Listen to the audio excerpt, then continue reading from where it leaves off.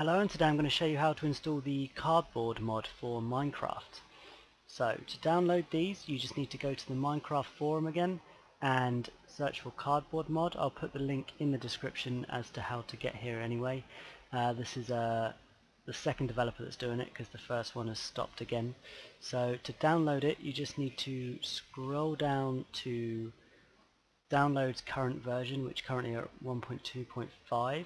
so you need to download that, and you also need Modloader as well, so I'll also put the link, but here we go. You can click directly from his website to go there, and you just have to scroll down to Modloader 125 and download that as well. So you just need the two zip files that you'll get, which you can see here, Modloader and Carboard mod.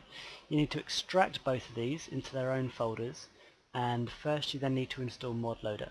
So make sure you've got a fresh copy of Minecraft and go to your app data. I've created a shortcut here, but it's usually in your C drive, uses your name app data.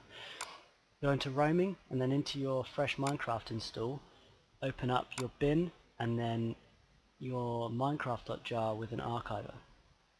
I use WinRAR, so go into here, open up your Modloader, and in here you'll see a bunch of class files. So copy all of those and then go back into your archiver and paste them into your Minecraft.jar. You then need to delete the meta.inf folder to allow your mods to work, so delete that and then come out of that completely. You then want to run your Minecraft, log in,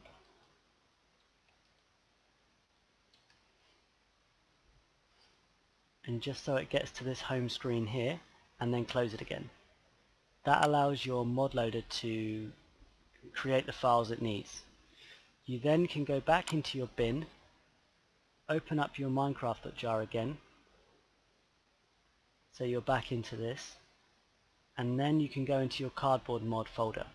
You've got loads of class files and a couple of folders. Just copy and paste the whole lot into your Minecraft.jar like you did with the Modloader. Paste all that in and then you can close everything there and then it should work. So I'm going to log back in just so you know what to look for when it's working. So if I just create a creative world,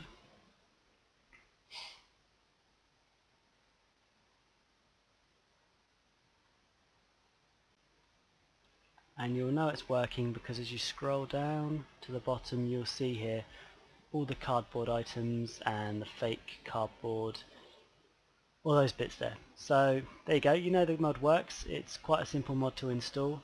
So there you go, Carboard mod for Minecraft.